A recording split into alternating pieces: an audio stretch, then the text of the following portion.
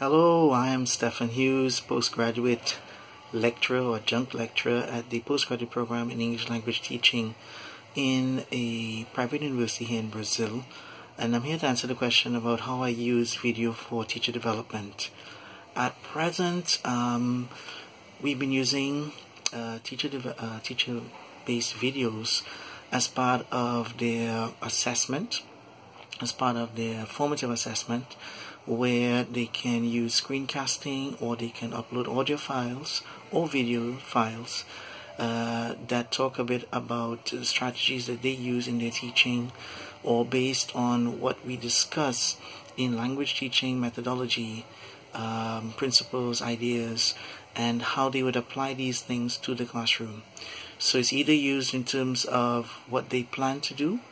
They reflect on the learning process, and then talk about what they would plan to do based on the classes, based on our topics covered, which deal with speaking skills, writing skills, receptive reading and listening skills, but also planning, course design, the use of technology, and so on.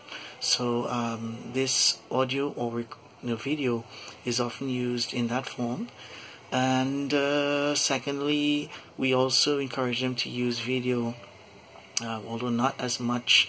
Some teachers are still a bit reluctant to do that, but we get them to use video to reflect a bit on the learning process as part of a portfolio assessment. It's, as I said, they're still a bit reluctant, so this is something that we are working on, gradually giving them the chance to use more video as part of the overall teaching and learning process. So that is to answer the question right now. It's a reflective tool, but what we have been doing is trying to get them to overcome sometimes the fear of using video to talk about themselves, to face the camera. So it's not just a matter of talking about the methodology, but overcoming their fears to face the cameras and the video screen and so on. So that's one thing that we have been working on, and trying to get them to do that, to build the confidence to actually use video as reflective tools. One thing that I've been doing as well, and been trying to do with them, is also use Flipgrid, which is an app that allows you to upload videos in a stream. So it's like a video streaming discussion, and you post a question, and then teachers respond to that question there within the app. And we've been trying to also encourage them to do that as well.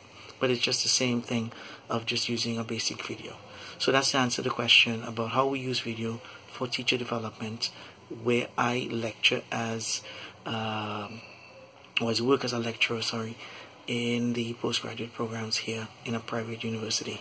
Thank you once again. Stephen Hughes here. Bye-bye.